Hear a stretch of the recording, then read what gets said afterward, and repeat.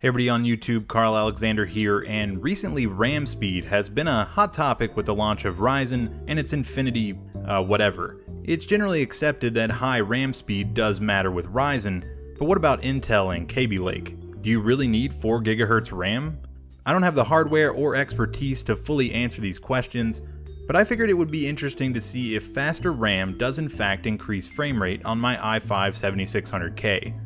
Conveniently, my friend Mark is building a new Ryzen system soon and wanted me to test out his kit of 16GB Corsair Vengence LPX. So while I tested his RAM to make sure it was working properly, I tested 3 games consisting of The Witcher 3, Hitman, and Fallout 4 at 6 different RAM speeds. The speeds range from the default 2133 MHz to the highest overclock I could obtain, 3500 MHz. So this should give us a good picture of how RAM speeds scale in these titles.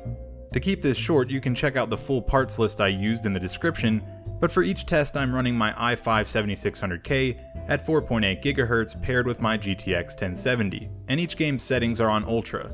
To reduce the chance of a pure GPU bottleneck, I ran the majority of my tests at 1080p, but I do have a few 1440p numbers as well, just to see how GPU bottlenecking affected the results.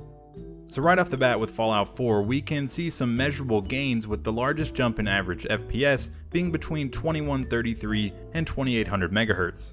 That first 700-ish MHz boost put up an 8.6% increase, while the 1800 to 3500 MHz increase only yielded about 2.2% in increases. This shows there is some sort of diminishing return here. 1% and 0.1% lows are also improved, but seem to stall out after 2800 MHz. The story remains mostly the same as we move on to Hitman, except that this game scales more evenly as the RAM speed increases. In averages, Hitman had the largest total gain at just over 30%, which is definitely significant. But again, there are diminishing returns as the RAM speed increases, as we can see in this line graph.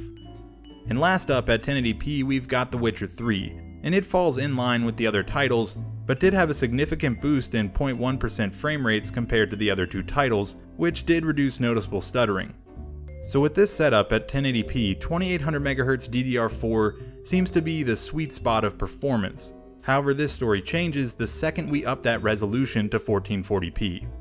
At 1440p, we are putting way more work on the 1070, and as I assumed, the advantages of high-speed RAM seem to disappear. In all 3 titles, there are very minimal gains between the slowest and fastest speeds, with Fallout 4 seeing almost no change whatsoever.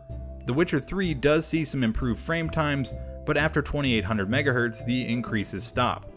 This shouldn't be a big surprise. GPUs have their own separate VRAM, and while faster DDR4 theoretically delivers more data faster, it's only advantageous to the CPU. The CPU talks to the GPU over PCI Express, so RAM speed wouldn't benefit a GPU that's struggling to keep up with the frames already being delivered. If the game is more CPU bound or CPU bottlenecked, then obviously faster speeds will assist the CPU in producing faster frames.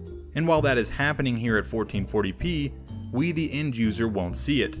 Now after I wrote that and this whole video, I was able to retest this with Mark's new GTX 1080, and the results really hit this point home.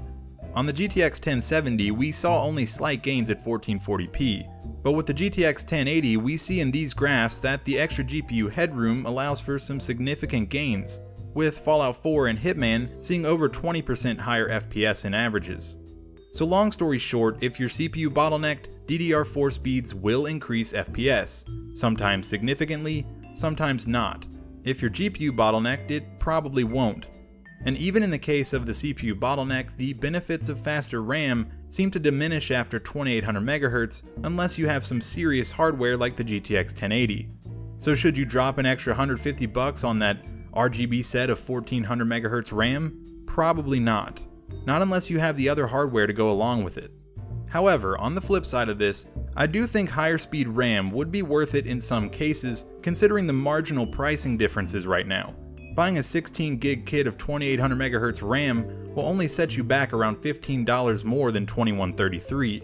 So unless you are really pinching pennies, I would go ahead and get the faster sticks.